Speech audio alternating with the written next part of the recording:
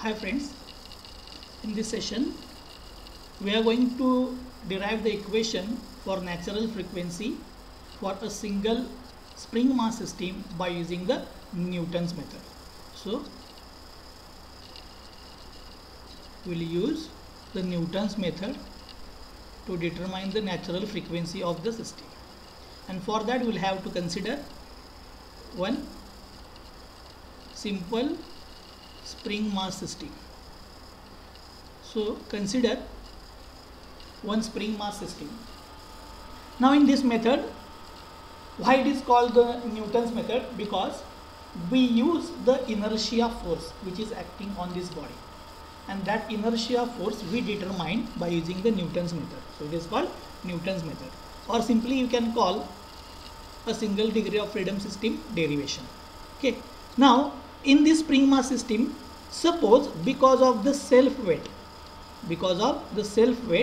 the spring gets elongated because of its weight. Then suppose this is the elongation because of the self weight. Okay, so here I'll mention elongation due to self weight. Now after this elongation, suppose if I apply the load on this system, then after the application of load, this system is going to again elongate. So suppose this is the final position of this system, okay, and the elongation of this system will be x because of the externally applied force. So here the displacement is because of the externally applied force. So initially here you can see we have only one spring mass system, and because of the self weight there is elongation delta, and after that I have applied the external force, and because of that the displacement of this spring is x. So the total displacement, if I consider for this spring mass system, then this total displacement will be, what will be the displacement? This delta due to self weight and this x due to externally applied force. So the total displacement will be x plus delta. So we have the three different figures which are showing the deflection of spring because of self weight and externally applied force. Now I'll draw the FBD, that is free body diagram, where I'm going to show the forces on each mass. Okay, so to show this FBD, consider the second figure where the displacement is x. So I'll name this figure as A and this figure as B. Okay, so from A figure we'll have to draw FBD. So we have one mass. On that mass, because of the self weight, means weight will be acting downward. Weight is nothing but mg. So because of this weight there is elongation in the spring, and this spring will apply the opposing force into this mass. So when this body is going to deform in downward direction, the spring is going to apply the opposing force in upward direction, and spring force is nothing but F is equal to K into X. X is nothing but the displacement, but here the displacement is delta. So I'll write F is equal to K into delta. So this will be the spring force acting. This is for A figure. So this is the FBD for A figure. Now we'll draw FBD for B figure. So consider this B figure. In this B figure we have one mass. So consider this mass M. Then we have applied one external force. So this is the external force.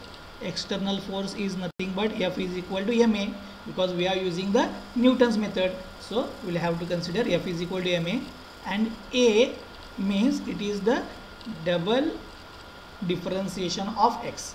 So this one I'll write here in the corner. This is for your remembering purpose. Normally in any vibrational system we represent x, that is the displacement of the system.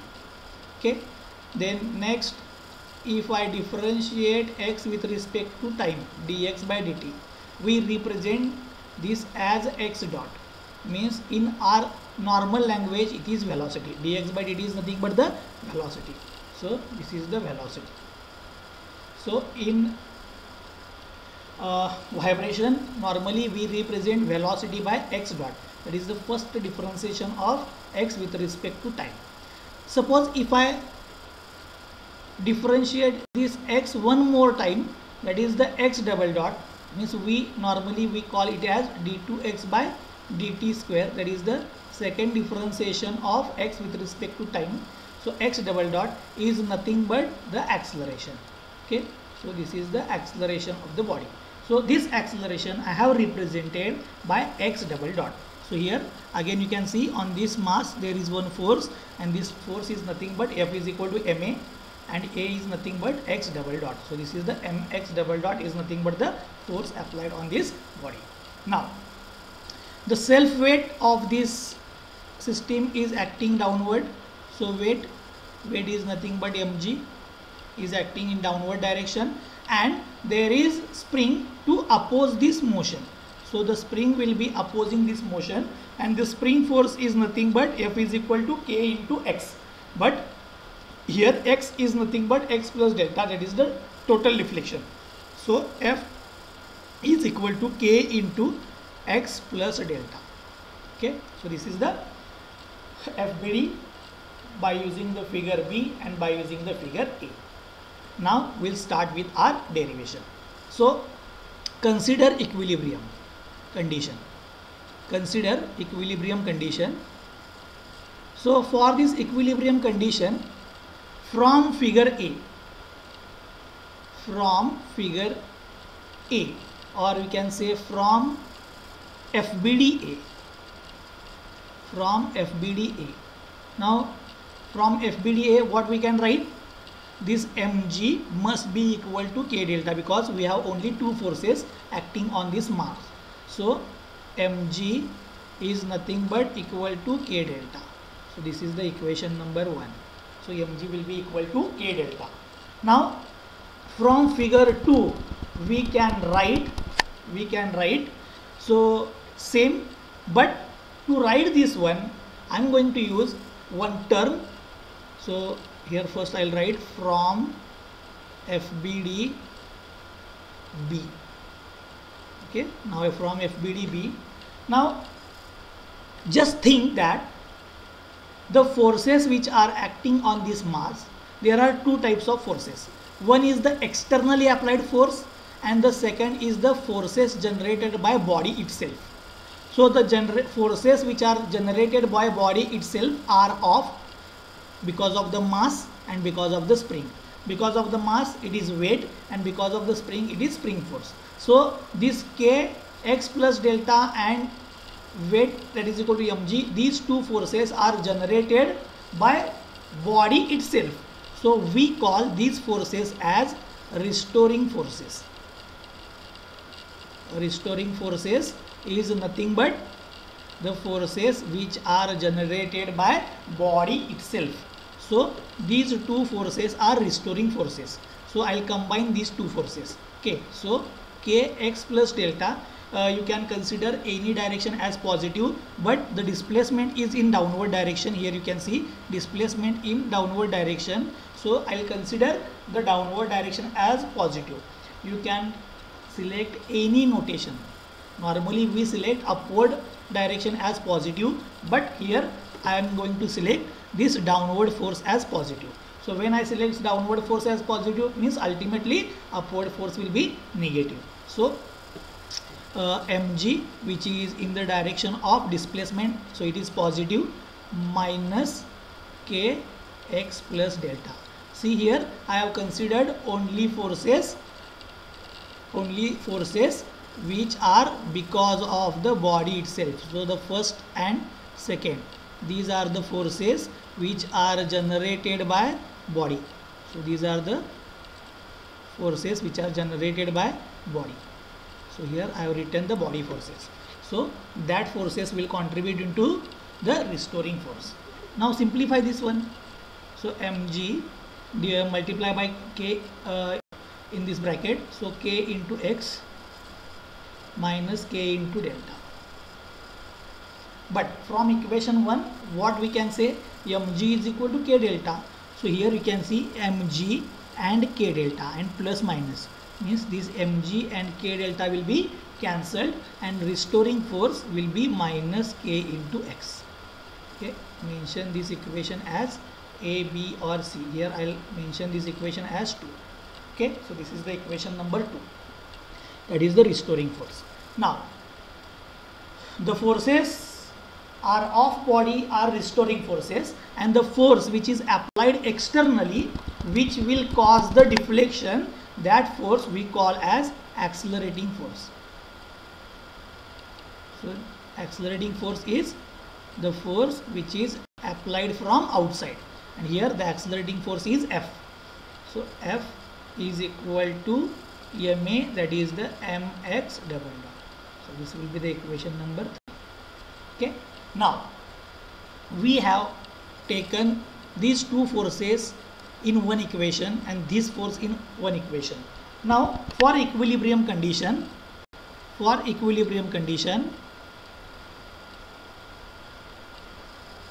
the body forces, that is the restoring force, must be equal to accelerating force. So for equilibrium I will write restoring force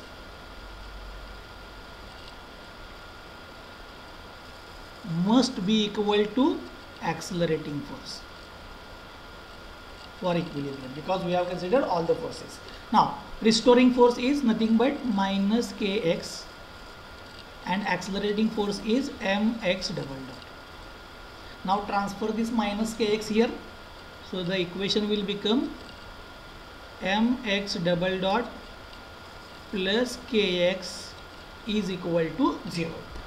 Now I'll convert this equation into the standard form of SHM. So I'm going to divide by m2 throughout the equation. So I'll write x double dot, after division m will get cancelled, plus k by m into x, here I have divided by m, is equal to 0. So this equation will be transferred to this form, and this equation is called differential equation of vibration. Differential equation of vibration. Now this differential equation of vibration will have to compare with the differential equation of SHM. Why we will have to compare this equation with differential equation of SHM?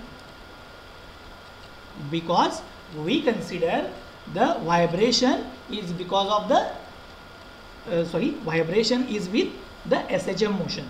So we will have to compare this equation with differential equation of SHM. Equation of SHM. Okay, so here I'll write the differential equation of SHM that we have seen in earlier lecture, that differential equation of SHM is nothing but x double dot plus omega square x is equal to 0. Now compare our differential equation and differential equation of SHM. So here you can see x double dot, here we have x, here we have x, here we have 0, here we have 0. So ultimately omega square will be equal to k by m. So after the comparison, omega square will be equal to k by m. So omega, take the root on both sides. So natural frequency, circular frequency will be under root k by m. Okay, so this is the answer for the circular natural frequency. Now someone asked to find out the time period. Then the time period of any system, that we can write that our time period is nothing but 2 pi by omega. So 2 pi by under root k by m means 2 pi root m by k. So this is nothing but the time period of the given system. And if you want to convert this time period into the frequency, then the frequency means natural frequency is given by 1 divided by time period. So it will be 1 divided by, time period is 2 pi root m by k. So transfer this k on upward side. So 1 divided by 2 pi root k by m. So this is the natural frequency of the system, and we have determined the natural frequency. So I will revise one more time. Just in the equation they have given that solve this by using the Newton's method. So in the Newton's method I have considered one spring mass system. Here you can see, then due to the self weight the deflection is delta, and due to the applied force the deflection is x. So total deflection is x plus delta. Then draw the FBD for the self weight deflection and because of the external force. So in the FBD, weight is acting downward and spring force will be F is equal to K into displacement. So K into displacement.